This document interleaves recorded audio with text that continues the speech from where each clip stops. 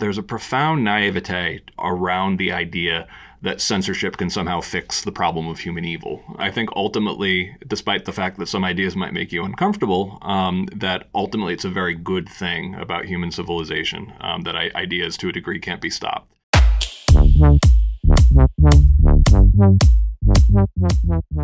Today, it's my great pleasure to welcome Greg Lukianoff and Rikki Schlott to the podcast. Greg is an attorney and the president of FIRE, which stands for Foundation for Individual Rights in Education. Rikki is an author, journalist, and podcaster. Together, Greg and Rikki wrote the new book, The Canceling of the American Mind. Cancel culture undermines trust and threatens us all, but there is a solution. Personally, I've known Greg for quite some time. He first came on my radar when he co-authored The Coddling of the American Mind with Jonathan Haidt. That book was seminal in showcasing how young people are essentially learning the opposite skills of cognitive behavioral therapy. For example, they are learning that it's good to catastrophize, have black and white thinking, and to jump to conclusions with emotional reasoning. Rikki came on my radar more recently when we all did an event together at the Comedy Cellar, along with Greg and Jonathan, in which we discussed the role of truth-telling in comedy. Greg and John hold Rikki in high esteem, and I see why. As you'll see in this interview, she is quite wise and nuanced in her thinking about such an important topic. And yes, this is a very important topic in America at the moment. Things seem to be getting worse and worse when it comes to cancel culture. And we're not just talking about canceling conservatives.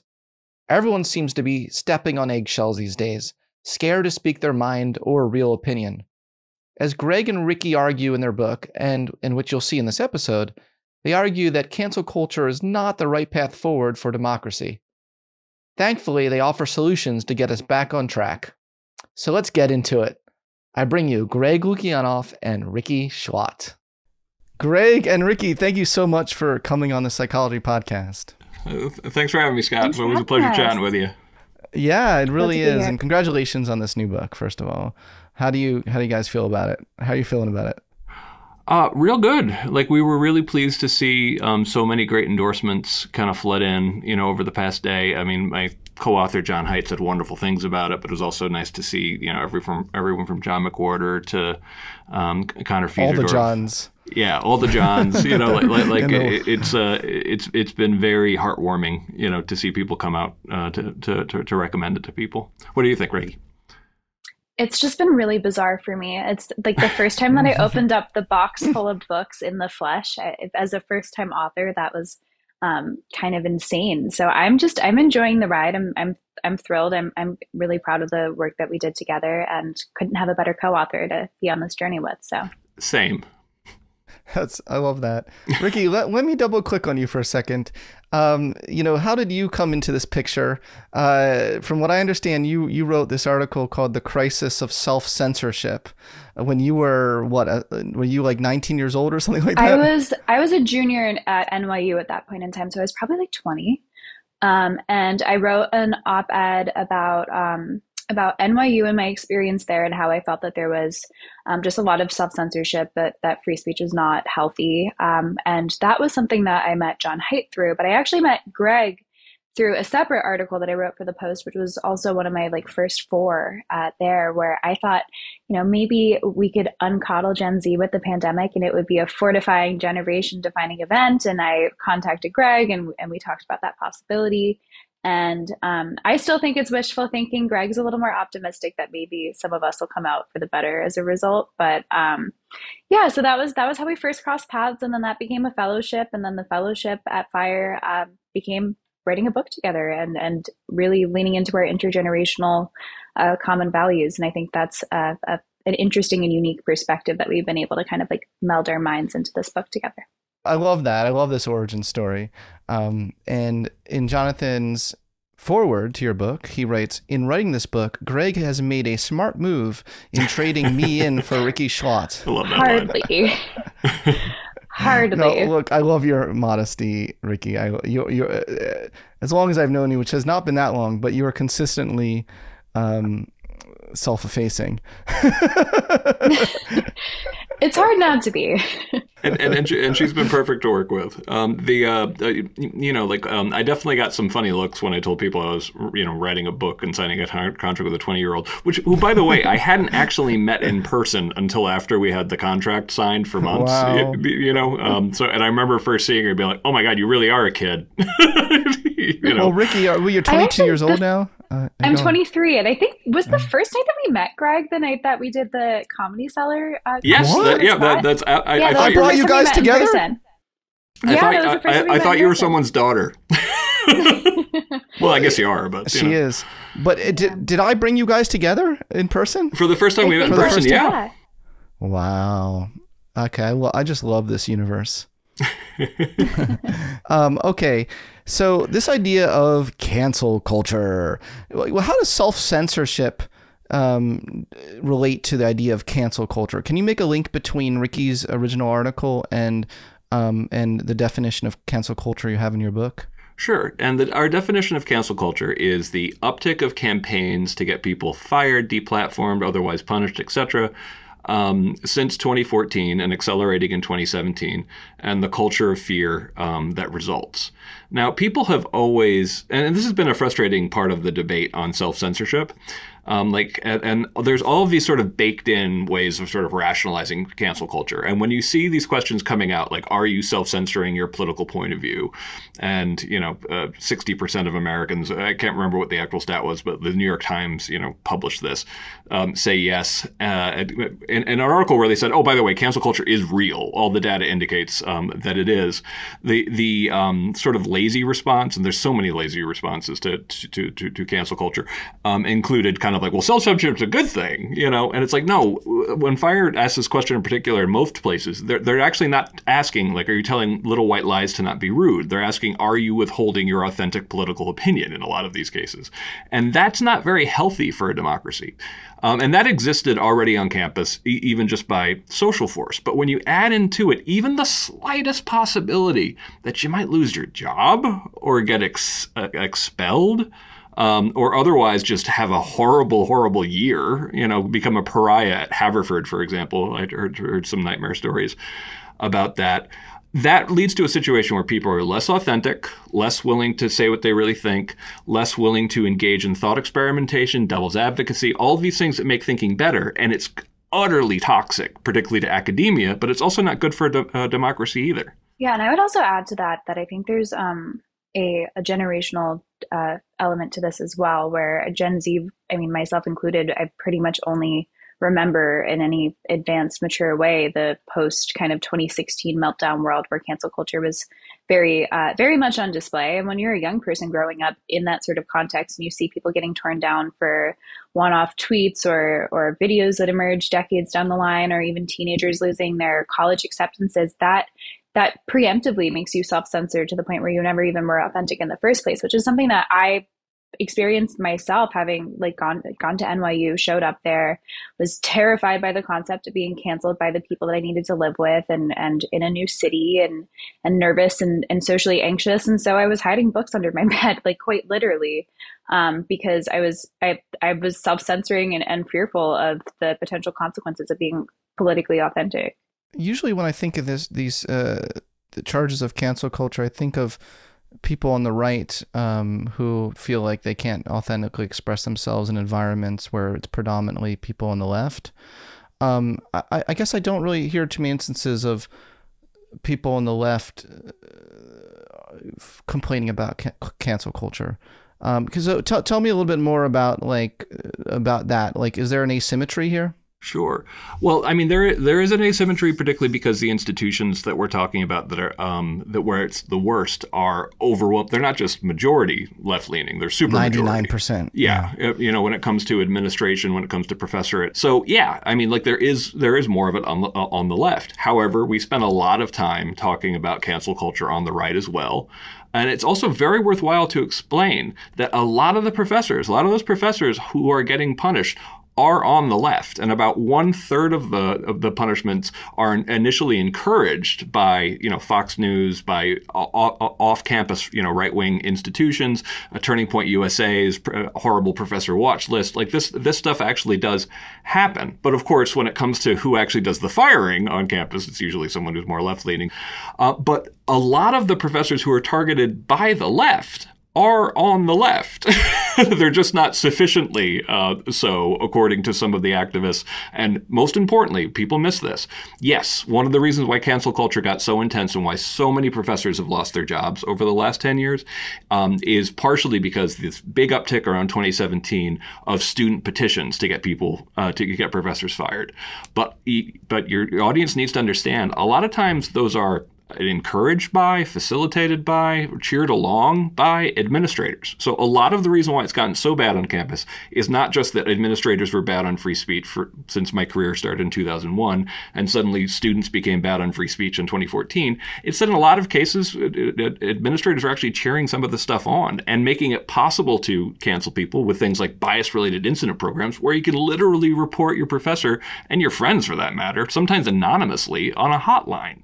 Yeah, at NYU, it was quite literally on the back of our ID cards, right underneath like 911, the student health center, the campus police, and like all the very important phone numbers that you might need as a person on campus, and then the bias response hotline for if your feelings are poked and prodded. Which, I mean, of course, perhaps there are limited instances of legitimate bias on campus, but I think the idea of a hotline and institutionalizing it demonstrates that there's an institutional apparatus that is like willing to respond to speech. And apparently people are so aggrieved on campus that that's necessary, which I actually think sends a really terrible message. It's one of the most progressive schools in the country. I think I've had an overwhelmingly welcoming and open-minded class of peers and students around me. I don't think that bias is a mass issue at a place like NYU. Of course, if it pops up, I would hope that an administrator would respond to that adequately. But the idea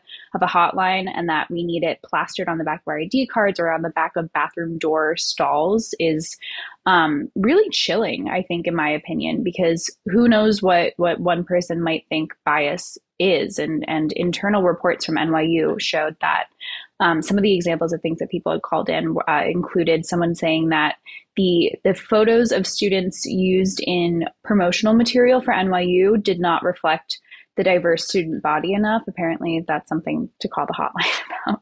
So, I think that a central thing about this is that is the whole notion that ideas can make you feel unsafe.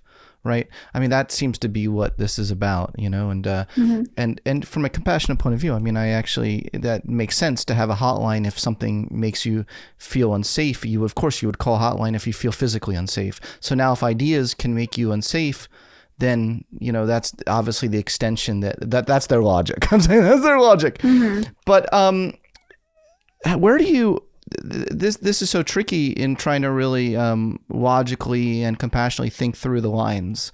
Where are the lines between ideas that can generally lead to violence against people like you, whatever group you're a part of, and ideas that make you feel unsafe, where everyone on the outside is like, that is overreacting, but on the inside it doesn't feel like you're overacting. It really does make you distressed.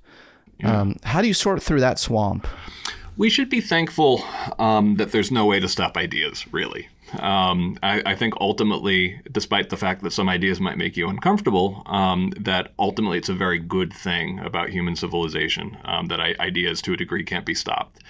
And one thing that I think there's a profound naivete around the idea that censorship can somehow fix the problem of human evil. And one thing that I really want people to understand, and this is where the combination of my First Amendment specialization and also my obvious intense interest in social psychology, which you could see in Coddling the American Mind, I'm obsessed with that stuff, really kind of come together. Because in First Amendment law, there was this idea that you should allow even odious opinions to be aired, because otherwise they go underground and they fester. And the reason why I don't love that analogy is because it's not strong enough. Because we know about group polarization. We know about group polarization, through lots of studies, that essentially if you tell people to go to places where, because first of all, no, censorship changes nobody's minds. Nobody's like, oh, you're saying it's illegal to have this opinion. Well, I guess I don't have that opinion anymore. BS. They realize that they should talk to people they agree with. But we all know, and the research is strong on this, if you end up in a group of people who are all on your political fence, and I think we've had this experience too, that you get together and you talk political issues and you leave much more radicalized in the direction of the opinion, and this replicates. But one cool thing about the book that I probably should mention more, we got some really interesting data from the National Contagion Research Institute about what happened when people were kicked off Twitter for being offensive or being pro-Trump or whatever. All these different sort of mass expulsions from Twitter resulted in. And it meant that they all went to Gab. And the research also indicated they all got much more out of touch, much more radicalized. So there's an actual danger to society from the naive belief that we can actually deal with bad ideas by shutting people up. As I often say, that you are, the most important thing about freedom of speech is that we're engaged in the project of human knowledge, and part of the project of human knowledge is knowing the world as it is. But you can't know what the world as it is unless you know what people really think. And if you believe you're safer for knowing less about what people really think, you're deluding yourself. Yeah, and I would say right now, I mean, I've just been thinking about this recently. Greg and I were talking about Truth Social today. And I mean, you couldn't have a more perfect example of how censorship does not actually remove bad ideas or ideas that someone might consider bad if you're not a fan of Trump's. I mean, all that really did, kicking him off of Twitter, is gave him his own little echo chamber of people who only agree with him. And the rest of us, I mean, or at least I can speak for myself, I don't really know what he's truth socialing unless I see a screenshot from somewhere else. And yet he's the front runner candidate of one of the two major political parties in this country. And the censorship did nothing to actually stop that. If anything, it just insulated him from criticism and insulated everyone else from actually understanding what a large faction of the country believes at this point in time. It boggles my mind. We don't need to go down the whole rabbit hole of Trump, but it boggles my mind that he, that literally the definition of a speech that incites riots or violence. I mean, he's like king of that. He's like king of speech that incites violence and riots, and he doesn't get in trouble for it. So if he's not getting in trouble for it, who is? Who is going to get in trouble for it? That's an interesting debate in the First Amendment field. Was January 6th technically incitement? I think, I've discussed this a lot with David French about, like, if that's not it, I don't know exactly what is. Exactly. But there are a lot of First Amendment lawyers who say, didn't quite get there. And it's like... Because they're paid to argue that. they're getting a fancy check to make that argument. I want to talk a little about Pandora's Toolbox. Can we do that? Can you tell me a little about Pandora's Toolbox? Oh, thanks. Yeah. No, I think I've noticed that we've gotten some harsh reviews from London conservative British papers. My mother's British, so it hurts my feelings a little bit. But the main thing that they seem to not like are the allegories and literary devices that I love using. So we opened up Coddling the American Mind. The opening to Coddling the American Mind, it talks about going to a guru who gives us terrible advice. And this came out of a point when Haidt and I were working together and we were getting so in the weeds on intersectionality. I told him, we're starting to write a book that I don't want to read. and that's a bad sign. Yeah. So I like allegories, and I know that they don't always work. But in this case, I liked it. I think it helps bring people in, by having a story that actually encapsulates the whole idea. So the idea is that there is a society in which the sorceress Pandora that's dysfunctional. The sorceress Pandora takes away everybody's ability to make ad hominem arguments to avoid the topic. Everybody actually has to be truthful, and everybody has to be engaged in, like, the rules of argumentation where you address the actual topic. And this society absolutely explodes successfully. Like, it becomes the most innovative place in the world. All the scholars go there. It's able to solve problems because people don't dodge around. They just get right to the point. But after like 100 years of this, her magic starts waning, which is our image of like kind of like people missing the point, like to a degree. And the city starts to be divided against itself. We call it Gnososopolis, which is city of knowledge, because we're, and on either, so her two granddaughters, one represents like the east side, one represents the west side, that are at each other's throats. And she tries to encourage them to bring the people together. And they're like, no way, Granny. Like, we want those weapons back. We want the ad hominems. We want the things that let you win every argument, because I want to own you libtards. But I want to, get you groomers. And so we, just like in coddling the American mind, we sort of like introduce a little bit of humor to it. But it's a way of saying that's kind of where I feel like we are. If you can't argue towards truth, you're wasting tremendous cognitive energy on cancel culture, cat videos, and just figuring out a way to not actually hear what the other side's saying. Doesn't Rikki like cat videos, though? Well, I love cat videos, too. We love cats. So cancel culture is, you argue that cancel culture is part of a strategy to win arguments without actually winning arguments. Yeah. So can you explain what that means? Why actually bother? One of the reasons why we have so many rules for like formal debate is because we want to actually, get to the point of an argument and have substantive discussions. But it's much easier to engage. So we talk about rhetorical fortresses, and we talk about everything from logical fallacies to ad hominem attacks to demographic dismissal. We call one the perfect rhetorical fortress, and the other one the efficient rhetorical fortress on the right. But cancel culture is the most extreme version of a dodge, because if you can scare someone out of saying what they really think, or get them punished for saying what they really think, you might not ever have to have that argument with anyone again, because they don't actually, it's like, I don't want to be the next person who gets fired for that. So cancel culture, we try to make people understand that they should see it as part of only the most dysfunctional part of a dysfunctional way to argue that we've known is dysfunctional going back centuries. Like, we had rhetorical, ideas of what a good argument looks like going back well before the ancient Greeks, probably, but definitely, back with the ancient Greeks and Romans. And cancel culture, like what kind of like with the allegory of Gnososopolis, kind of what we're saying is we're regressing to these habits that are very predictable in human nature. And if we let people use them, they'll use them like crazy, but they get you nowhere. They get you less than nowhere. Yeah, and one thing that's interesting, having been on a college campus recently, when we talk about these ad hominem attacks of people's immutable characteristics and saying, oh, you can't, or you have no right to say that because you're X or Y or Z, or whether it's race, gender, sexuality, whatever it may be, is I've seen it just that reality is so entrenched especially on campuses, that when I was in discussion-based philosophy courses, especially, I would hear all the time people preface their arguments almost as a way to like buttress themselves against criticism by saying, as a woman, XYZ, or as a person of color, or whatever it might be, because we so fundamentally know that we will get attacked based on our characteristics, or that our characteristics have something to do with the ideas that we're presenting, that we try to like buttress ourselves at the same time, which is like almost the inverse of the ad hominem attacks in a kind of funny way. But you can't be like, as a cisgender white man, I, listen to my perspective. I mean, I feel like that one doesn't count. I have is the woman card, but, probably there are different cards. That's my point. That seems to be my point, is that there are different cards.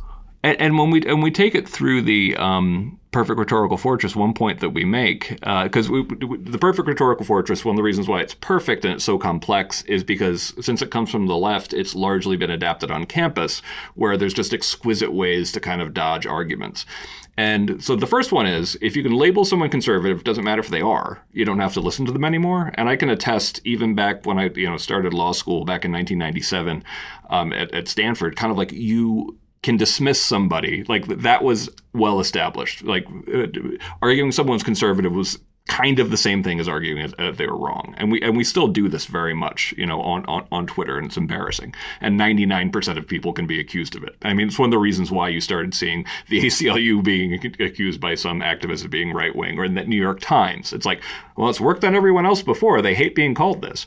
But then we go down what we call the demographic funnel, which we had some fun with. Haidt actually encouraged me not to not actually put the demographic numbers on it, but I insisted in part because most Americans don't understand what the demographics of the United States actually looks like.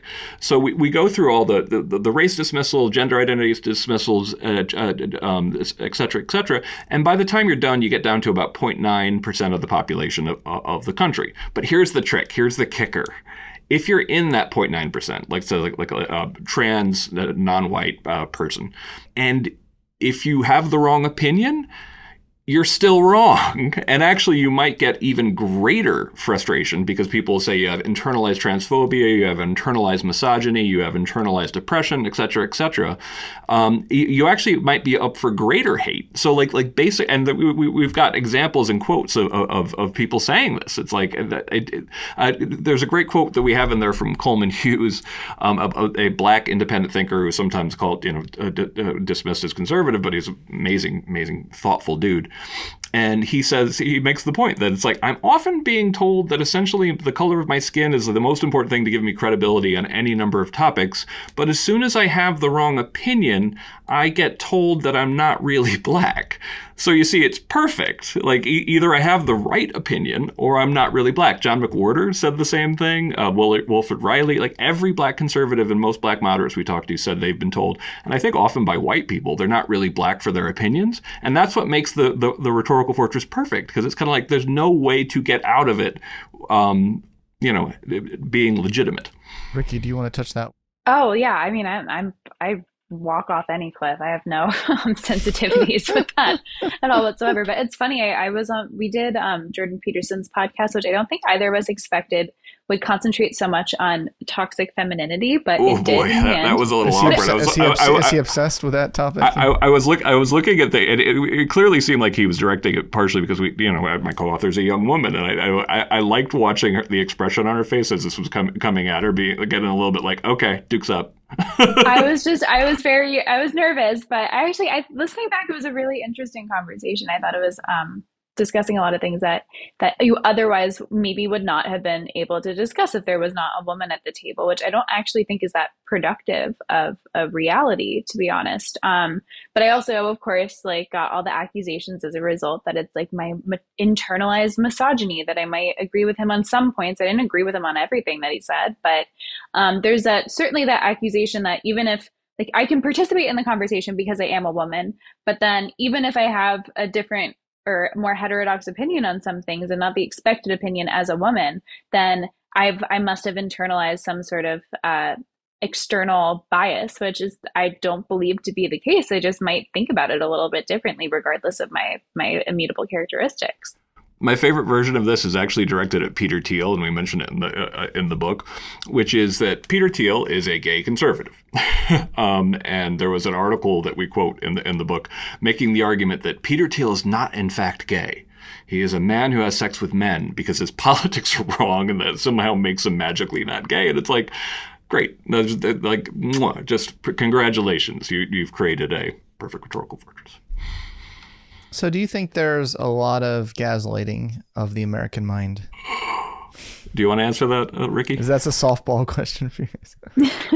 I'll let you answer it, because that was one of our original titles that I think we were going to do before it was canceling, right? That was actually one of the titles we were originally thinking about. I've never liked the title "Coddling the American Mind," but now I feel like I'm stuck with the formula, so it's always gerunding the American mind something. But we went with canceling in this case just to make it clear it was about cancel culture. But we have a chapter called "Gaslighting of the American Mind." And it's talking about this absolute blow up on Twitter of just people freaking out. Keith Olbermann getting really mad, former and New York Times reporters saying that they wouldn't work for that organization anymore if they were there, they'd quit right away. And what was the sin the New York Times had committed? They wrote an article citing actual data that cancel culture is real. They point out that cancel culture also comes with the right, which we take on in multiple chapters in the book, by the way. To be clear, we don't dispute that.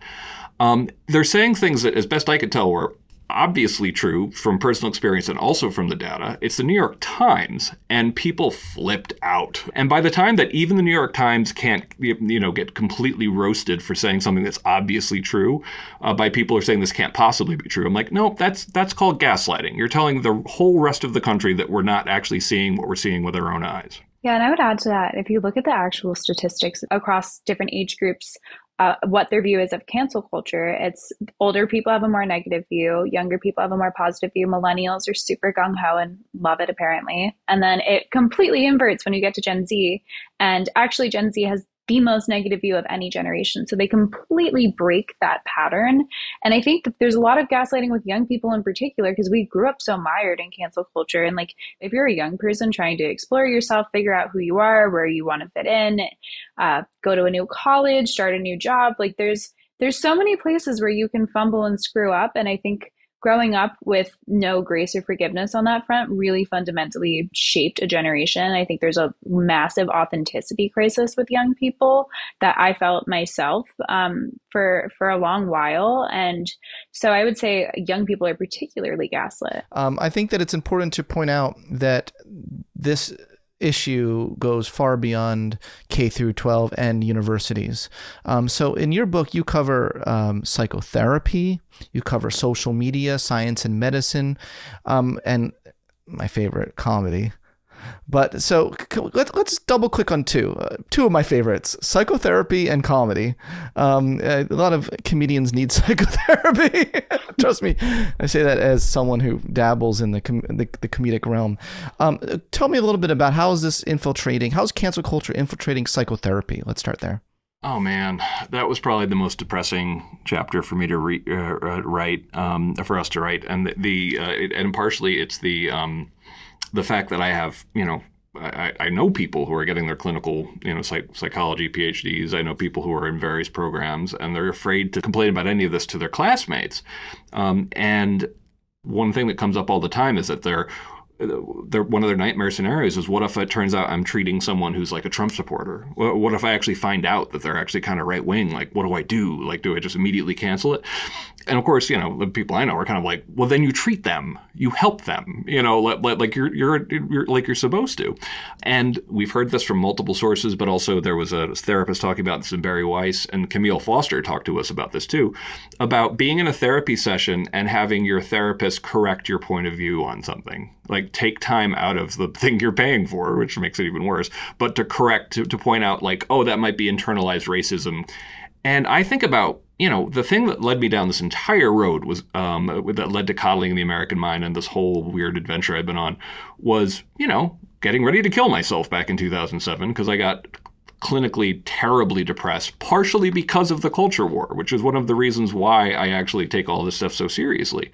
And I think about, what if at the time I went in to talk to my therapist and they started judging me on the observations that I was having that were just true, coming out of my constantly being in the culture war all the time.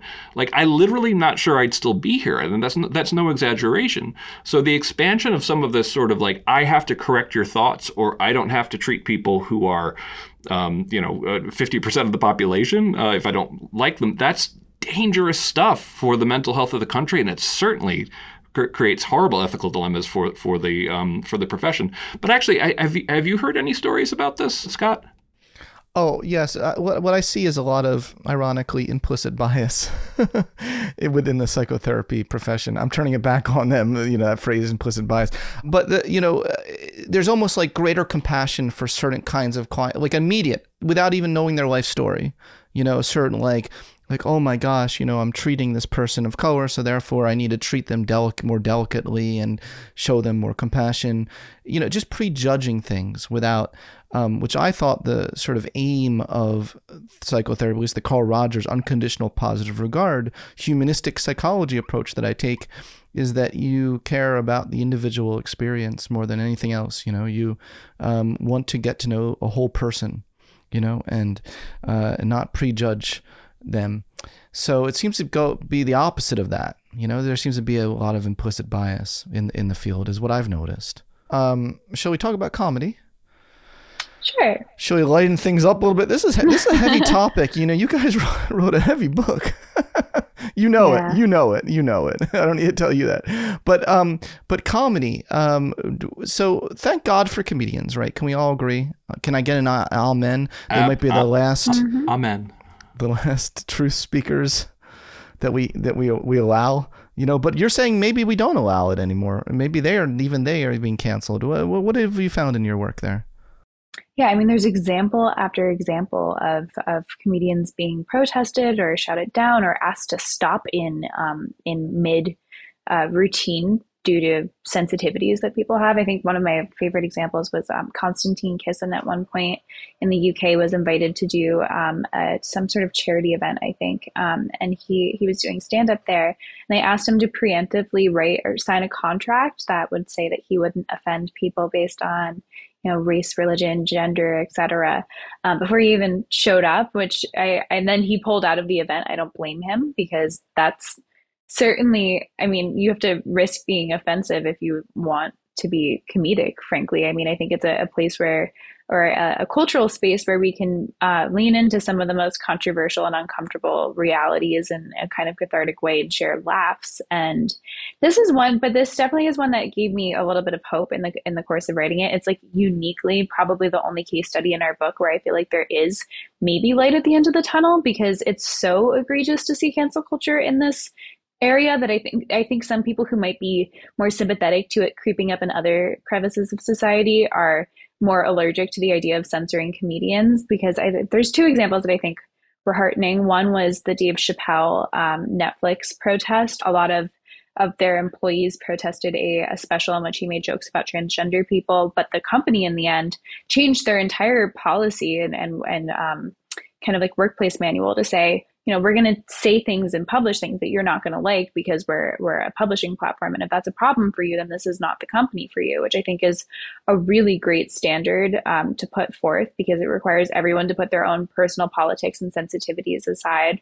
And the other example that was really heartening was Andrew Schulz had a run-in with a major streamer. I don't think he ever said publicly which one, where they wanted to cut out a few jokes in a special that they bought from him, and he bought it back and sold it on his own and actually ended up making a ton of money on it. I mean, of course, these are people who already had very well-established platforms, which puts them in a much better position to be able to fight back against the cancel culture versus someone who's up and coming. But I do think this is one place where it's just like a lot more people have been willing to say, no, like not here.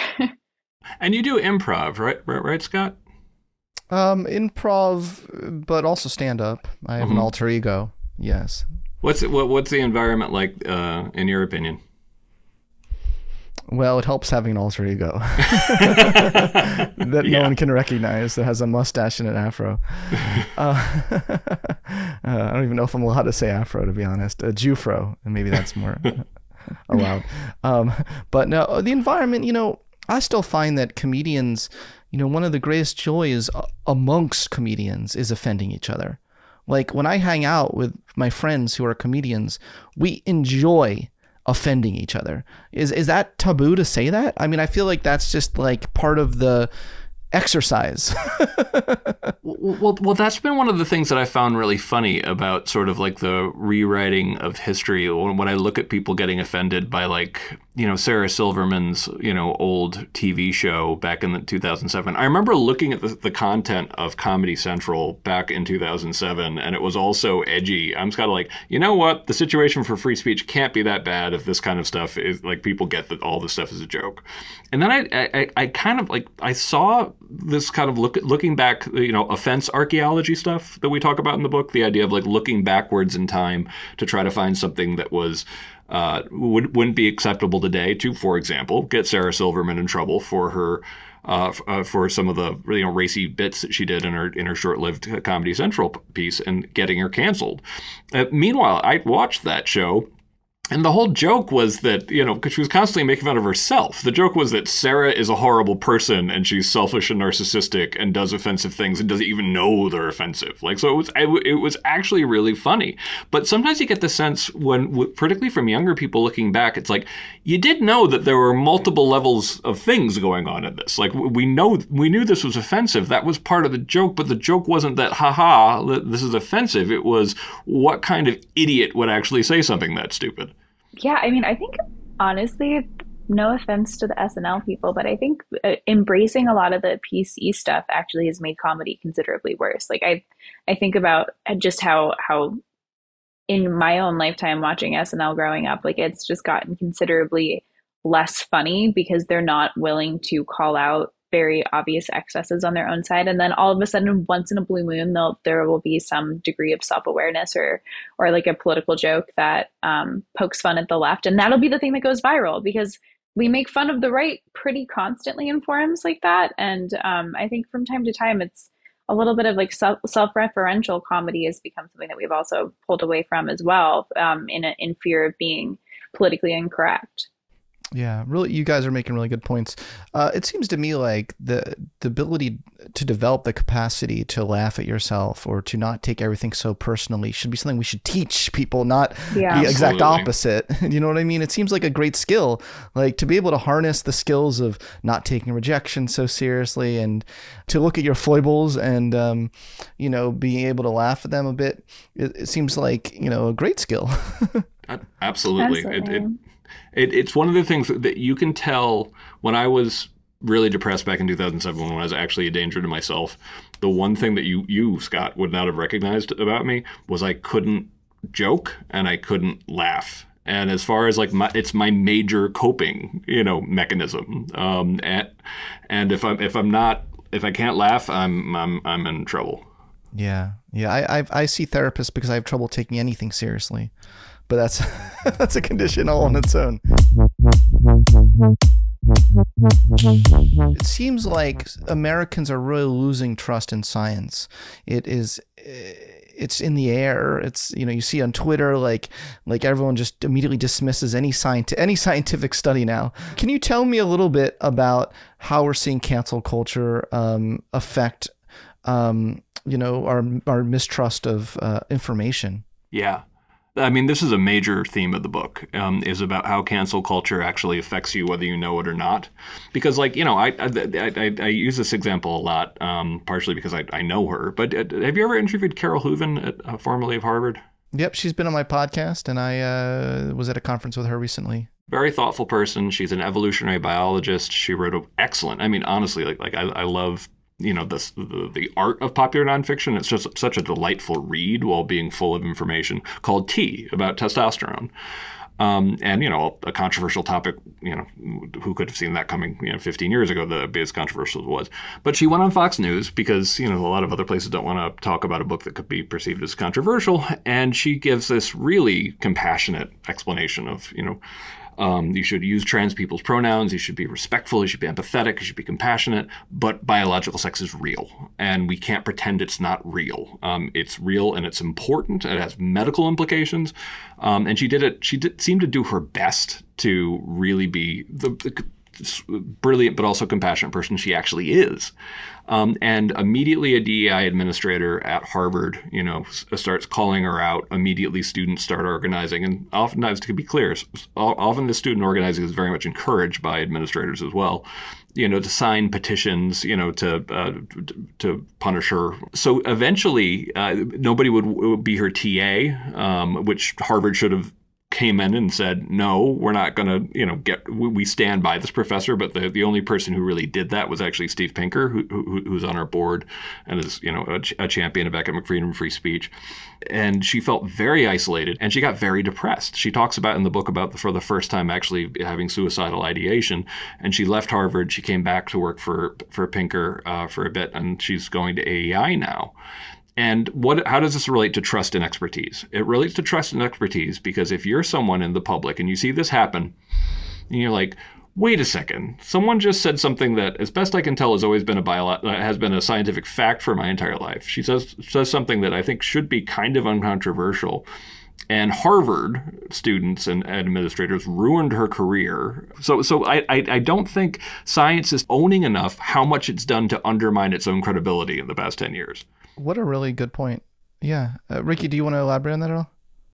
Yeah, I mean, I think the pandemic was just like the most clarifying instance of this because we went into it with, I think we, like, over the course of the pandemic, institutional trust went from, like, what even to me in the beginning was a surprising high to a really dismal low. Like, I think back to the 2 weeks to slow the spread sort of time period where almost everyone I knew was a fan of Anthony Fauci and trusting him and trusting institutions. And yet we saw instances where people who had differing opinions on whether it was Jay Bhattacharya pointing out lockdowns or Jennifer Say pointing out school closures being an issue, or, Vinay Prasad, I think just recently had a speech of his or a conversation that he was supposed to have somewhere get canceled because he'd had like heterodox COVID opinions as well.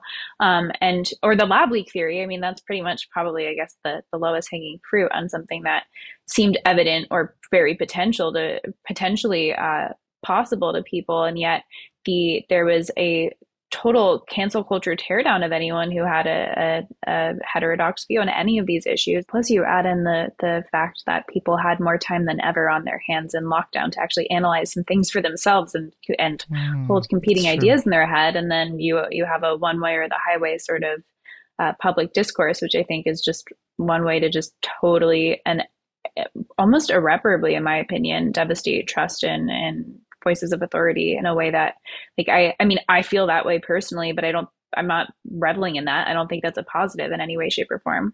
To what extent is a lot of this, does it come down to righteous indignation? So much. Because I want to read one of my favorite quotes and link it to what we're talking about. The surest way to work up a crusade in favor of some good cause is to promise people they will have a chance of maltreating someone. To be able to destroy with good conscience, to be able to behave badly and call your bad behavior, scare quotes, righteous indignation. This is the height of psychological luxury, the most delicious of moral treats. Aldous Huxley in Chrome Yellow. I feel like I'm seeing this everywhere right now. Yep. And I mean, everywhere I look, this left, right, up, down, it's everywhere. Now, why? Yeah.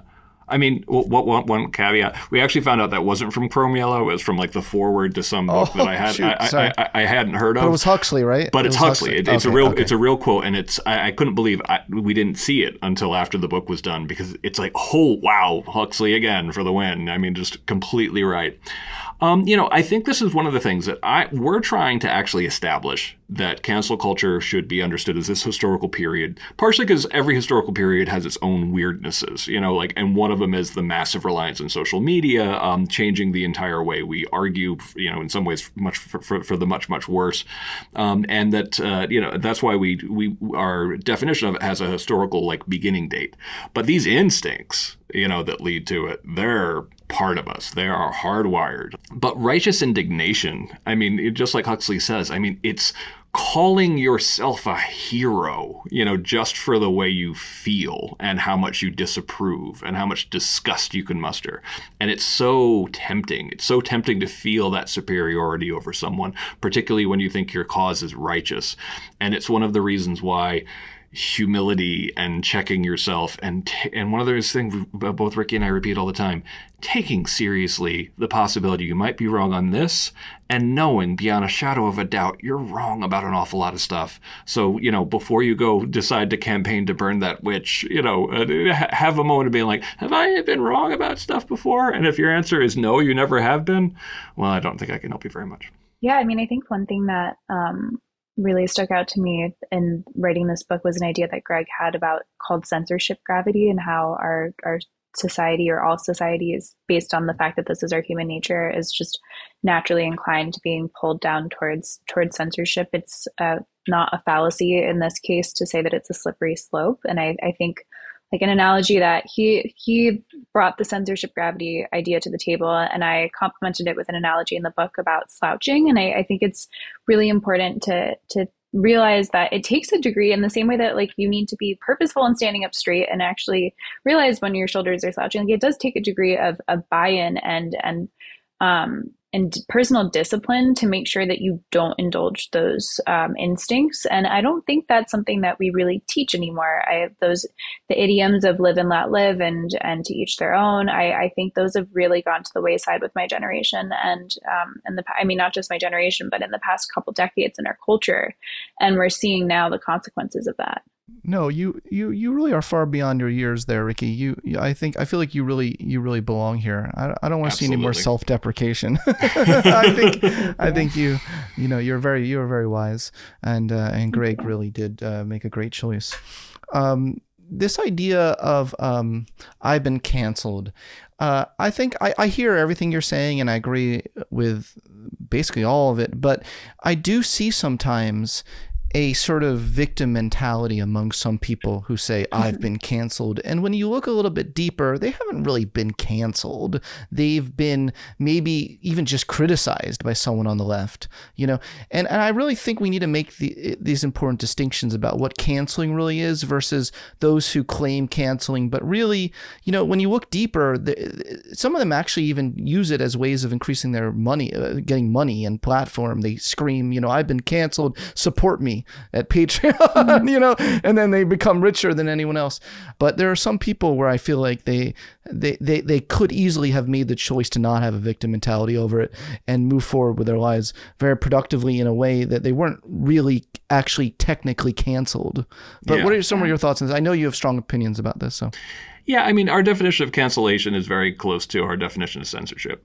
So if you got harshly criticized, so what?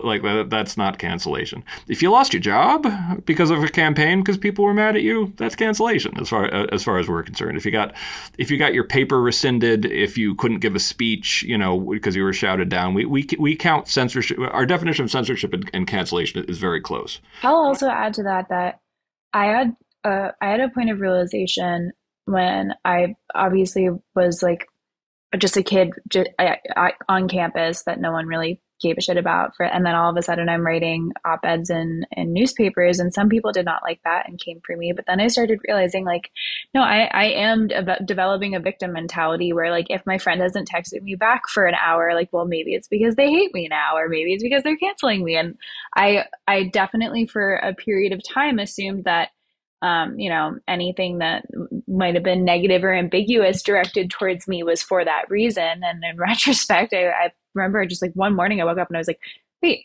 oh my gosh, I totally have a victim mentality over this right now. And like, yes, I did lose some friends, but certainly not everything bad that's happening is because I wrote an op-ed in the New York Post. That's for sure. Yeah. Well, that's a great realization. It seems like an important realization for your own mental health. Definitely. Yeah. I'm going to just cover a couple more of these misconceptions that you cover in the appendix. Because you tie your definition of cancel culture to protected speech under their First Amendment, doesn't that mean you're saying that people can dance nude in the workplace, call each other racial epithets, and burn flags at the office? Absolutely. That's exactly what we're saying. And I put that in there very specifically because we have a couple critics who actually make arguments like this. And the reason why this ended up in the appendix was because I'm like, I don't want to waste any serious person's time with arguments this silly. The reason why we tie it to First Amendment is because it brings in a lot of complexity and nuance to a short definition. It recognizes, for example, incitement is not protected, defamation is not protected, true threats are not protected, etc. It allows you to have a lot of complexity in a short definition. It introduces a tremendous amount of nuance to it. And your company has the right of freedom of association to decide, I don't want to work with this person. I don't want this person representing me. But here's the problem. From a culture of free speech, from a national and perspective, if every employer decided that they're both a widget factory, and by the way, they have a right or left political point of view that if you disagree with, you can get fired, that may be something technically they can do. But it's terrible for our democratic republic. It's terrible for democracy because you'd have a situation where technically you have a First Amendment right, but you can't actually say anything because you won't be able to work. So I like having that as part of the definition. It's not too hard to explain, but as far as like the actual objection, that's why it ended up in the appendix. I got you. I'm glad that I asked it to you because I think that's important, your answer. One more question I just really quick want to ask, and maybe Rikki can kind of take this, have the last word on this one, but isn't, calls of, I've been canceled only for the privileged? I would say if you're not in a position not. of power, okay. Explain a little more.